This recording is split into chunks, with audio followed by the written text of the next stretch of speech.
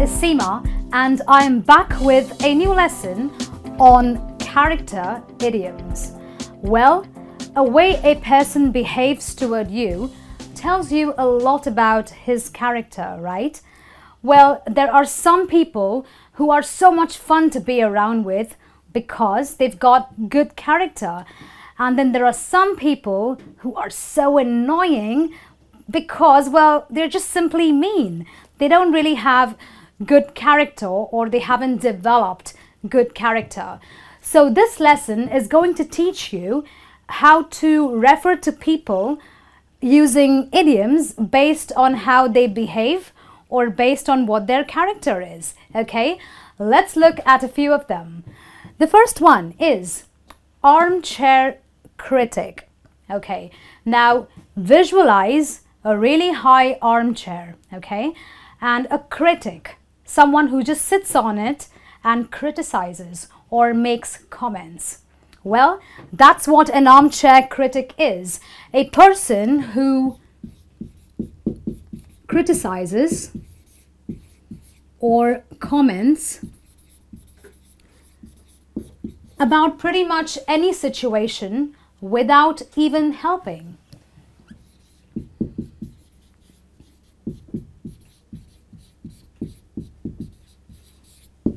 So I know a friend of mine who had a supervisor, her manager, who would keep telling everyone that, this is not right and that is not right, but he wouldn't lift a finger to help in anything what he thought wasn't right. He could have come in, stepped in and, helped the situation, but he didn't because he was an armchair critic.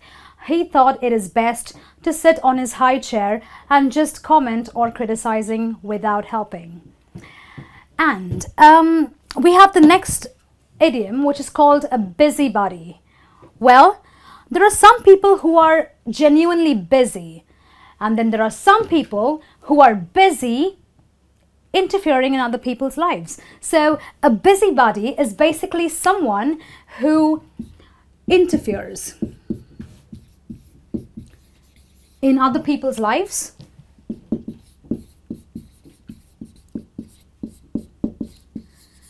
Well, busybodies are basically people who always want to know everything about everyone. Don't you hate people like that? Well, my grandmother, she is a busybody because she always wants to know everything about everyone's dating lives, like as if it was her business. So a busybody is people who are really busy, but busy interfering in other people's lives. Okay, the next one is cheapskate.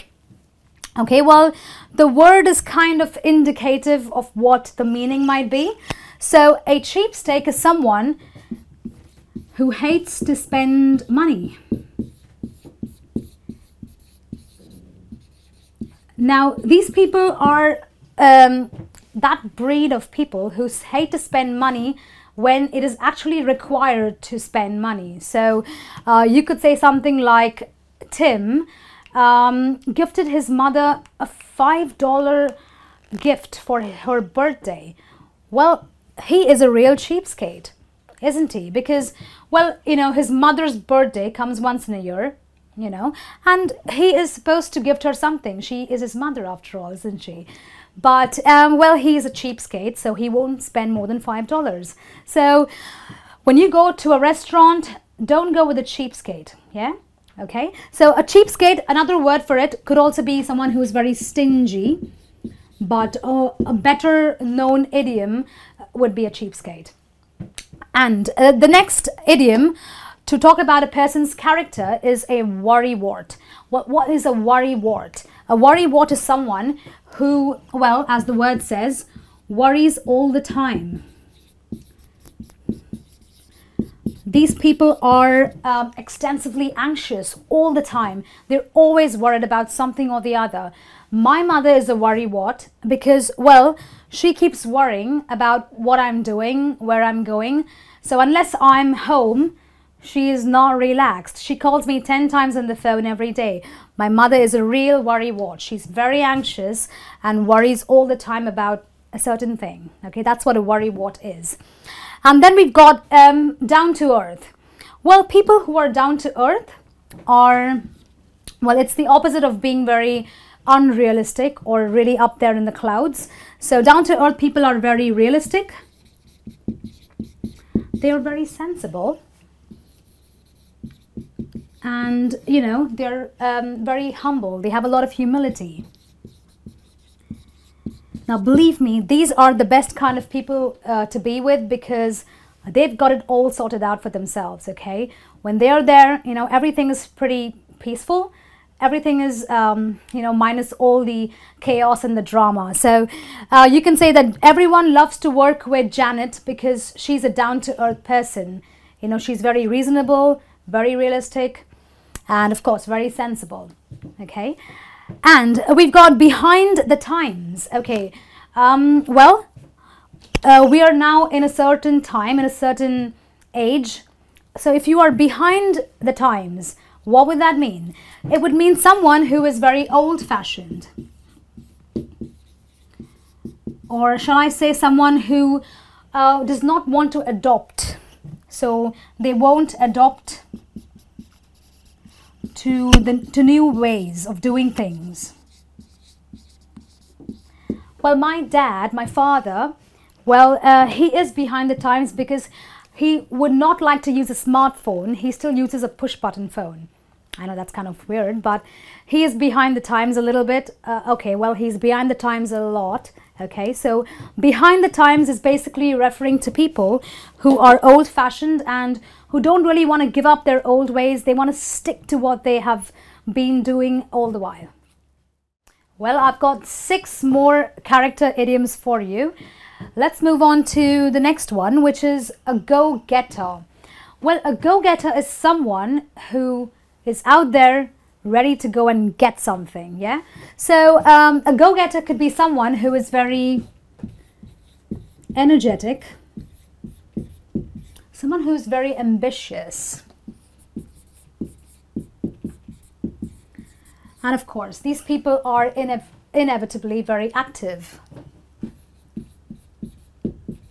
So these are people who look at something, they want something, and they go there and just get it. So you can say something like, Ron is a go-getter when it comes to his dating life. So Ron is a kind of a guy who will always be there all the time for all the parties.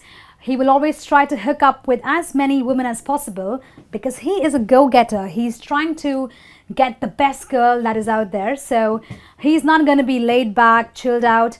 He's going to do a lot of hunting, yeah? So he is a go-getter, someone who is very ambitious, someone who is very active and energetic.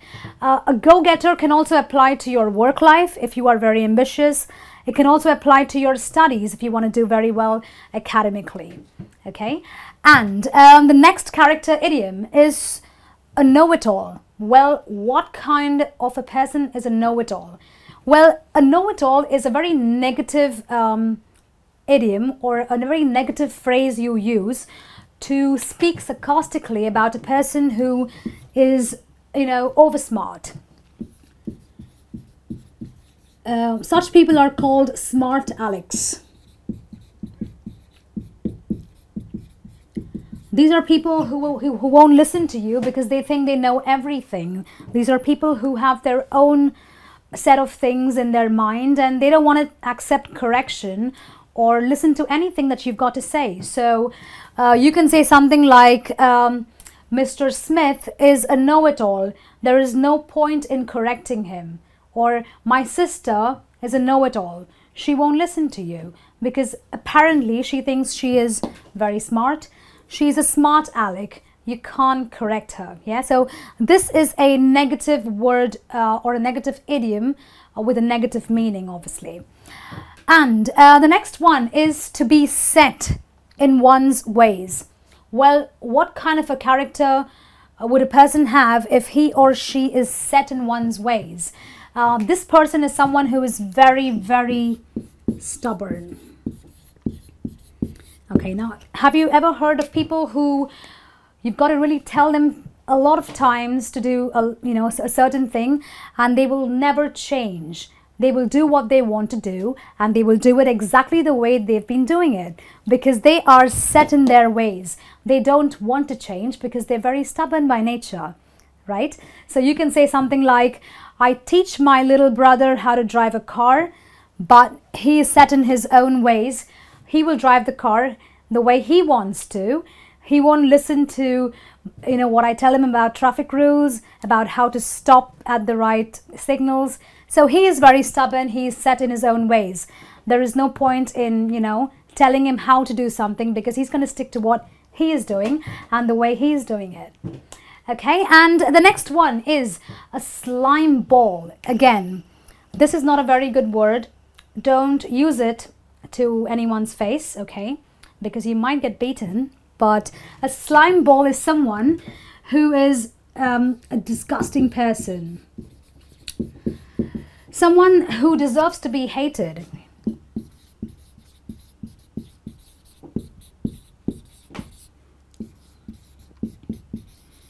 So I can say something like, Sean is a real slime ball. He has cheated on his wife multiple times, right? Because that's a disgusting thing to do. I mean, you wouldn't want to cheat on your wife, but he's a slime ball. He deserves to be hated because he's done a very bad thing. Okay, so when someone does something which is, very difficult to forgive, or something really, really bad, you call them a slime ball. Okay, and the next one is a party pooper. Well, what is a poop?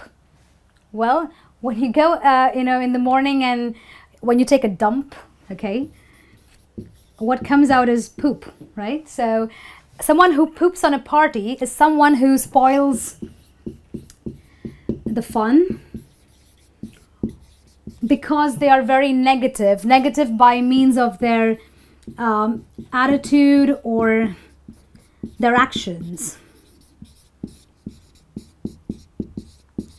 So maybe you've got a friend of yours who gets, way too drunk at a party, and, just gets into a fight every time you go, out with that person. And you don't want to take him ever, because you say that he's a party pooper. He always spoils the fun. So you've been having a good time, but there he is, again, getting drunk and making a really big deal out of everything. So he gets into a fight, he gets into a brawl. He is a real party pooper. And our last expression, our last idiom to describe someone's character is a social butterfly.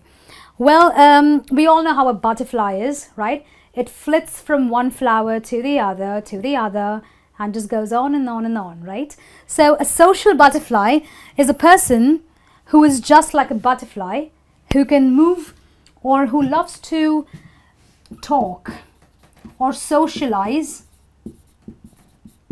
with several people. So these are extroverts, as you may call them. They are not people in a party. Well, they are the people who will be seen with almost everyone. They know everyone in the party because they've been flitting like a butterfly from one person to another one to another one. So that's it from me on this lesson on character idioms. I hope you found them interesting, and I hope you can use them when you are talking about people's characters. Well, I'll be back with some more lessons. Until then, this is me saying goodbye.